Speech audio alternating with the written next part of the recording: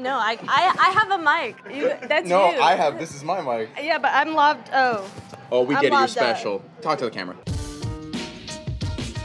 What's up? I'm Hannah. I'm here post-battle with Matthew Broussard. How you feeling, winner? I'm feeling good. Yeah, it's nerve-wracking. I really enjoy myself. I really like Jerron's jokes. Please do not post any of the shit talking that I did in the pre-interview because I really thought I was gonna win that shit. What made you think that? My jokes. It's weird because the jokes I think comics or battlers like the most are the ones that go way under the surface, but the ones the crowd likes the most are just like right there on top. Jerron, I'm really happy you're here. I'm glad to see the get out surgery went well.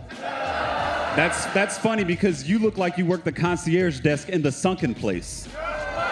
It sucks because the joke that always got the biggest response was the get out, the sunken place joke that I had. I should have opened with that shit because I knew he was gonna have one too. Yeah. Jerron made a lot of jokes about your looks, but I feel like you get that a lot. Yeah. Mike Lawrence had a joke about me that I was so creepy I would date rape a girl and leave a signed headshot on her mantle or something. That was one of my favorites. I like ones that make me hurt. Yeah, the way you say that is like so creepy. Yeah. Want to come back to my dungeon? I mean, I still would, you know. Great job and congrats. I get to keep the microphone? Yeah, sure. Cool. Bring it home. This has been a lot of fun battling Homeless Simpson.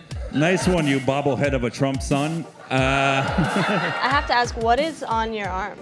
This is a quarterback's wristband that, you know. They have a prompter on the episode. He could have just used that. But I didn't want to use the prompter on purpose because I don't want other people seeing my jokes. And I have a lot more. Great, you want to give one to the camera? Okay, it seems sort of mean to do, but Mike looks like the Greek god of humidity. Do I get another medal for that? That got a pretty big laugh. Tony is the Kevin Spacey of comedy. He's creepy, closeted, and Netflix has cut all ties with him. When he said that I was closeted, I was gonna say, you're right, Mike, I'm gay, and this isn't Roast Battle. This is an episode of Queer Eye for the Straight Guy, and here's what we're going to do to fix you. I can't tell if you're the most sarcastic person in the Nope. world. Or you're being so Nope, this is what happens when people first meet me. They think I'm being sarcastic, and I'm not at all. I'm almost never sarcastic. Ever at all. Great, well, thank you so much for coming on. It was really great talking to you.